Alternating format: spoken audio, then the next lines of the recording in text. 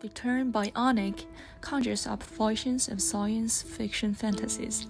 However, bionic systems which combine engineering and robotics with biology are becoming a reality nowadays. It is also known as biologically inspired engineering. It's the research and design for an engineering system as well as advanced technique using biological methods and systems found in nature. With the rapid development of artificial intelligence, varieties of robotics have come out one after another. It's reasonable for researchers to anticipate more appealing technologies. Origami technology is always an excellent choice when it comes to designing a compact and lightweight adaptable system, which was inspired by the Japanese origami craft. The reason is that, when compared to conventional robots, origami robots are able to achieve complicated kinematic motions that other robots cannot achieve, especially folding behavior. Features like lightweight, compact, and compliant make the robogami a novel design in both the military field and the civilian field. In addition, micro-air vehicles with their properties such as low mass and tiny body become the main motivation for today's design of such vehicles. Those inspirations have many stemmed from the flying insects. In fact, most design of the flapping wing micro-aircraft vehicles are based on deployment wings. That's the reason why when engineers trying to break new ground in the robotic field from the bionic side are caught by the Ladybird beetles.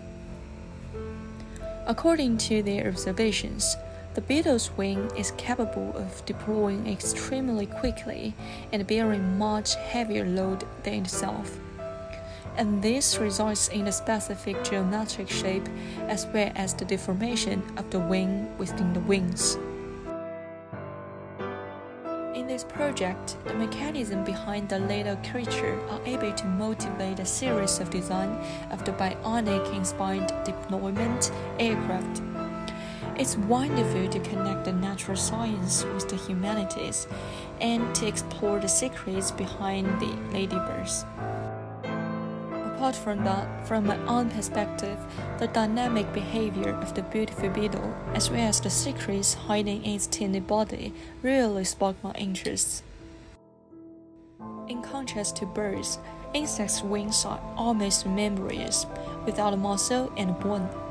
Hence, in order to achieve the proposed properties, they must rely on their wings' intelligent patterned structures. The wings rattling as well as the wing, which are usually responsible for different parts of the insect behaviors. On the basis of the proposed knowledge, this project has delved into the investigation of the folding mechanism of the ladybird wings from a biological perspective. First, a three-dimensional model of the ladybird's hindwings with the outline as well as the internal structure matching the rear hindwing has been created on Autodesk 3ds Max. Based on the analysis of the model, a highly logical and realistic folding process has been designed. Obviously, the creases on the ladybird's hindwings have a great influence on its folding mechanism. That is, during folding, the hindwings demonstrate a pattern with 3 convex and 1 concave fold, called classic Mura-Ori pattern. Based on the design, the simulation of the ladybird wings folding process have been implemented on SolidWorks software. In the animation, we can clearly see that at first the wing is at rest. The beetle flexes its abdomen beneath the wing, pulling the wing inwards to fold along its natural creases. Then it folds along 2 creases that are slanted from the bottom edge towards the front. This nudges the wing tip inwards. Next, the wing folds again along the next 2 creases, then run from the wing's bottom edge to the leading edge. Then the back half of the wing is drawn up underneath the front half, and finally the outer elytra are completely closed, and the ladybird completes the folding of its wings.